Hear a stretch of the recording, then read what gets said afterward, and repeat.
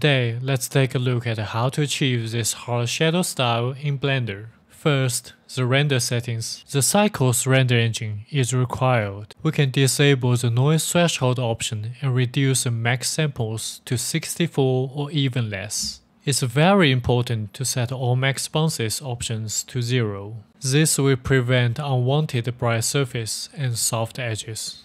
Next, the lighting. Make sure we're using a spotlight and change both radius and blend to 0.